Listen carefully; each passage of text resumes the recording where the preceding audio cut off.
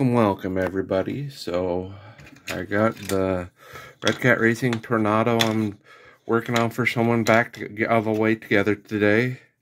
It kept running away. Oh wait, that's the wrong one. Where's it at?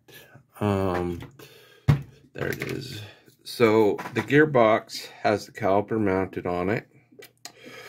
And if you have it adjusted right, that doesn't happen. But after a while, the plastic does melt. But that middle hole is where the caliper goes, and I had to order a new one because it kept running away without any brakes. New one's on. I had this engine running last Saturday. And it is definitely in healthy shape.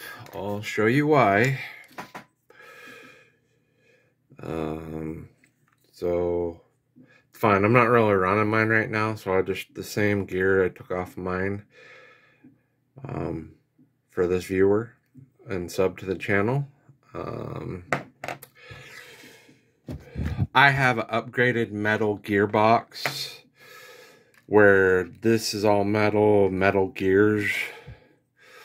And between the power of this engine and not having the mesh completely right, and I think my secondary clutch isn't working right, it blew the teeth. So but here soon we'll have this thing running and driving for him. Just a quick update what's going on in Shops Hangar. Here soon, more flying and more driving. This is Eric with Shops RC out.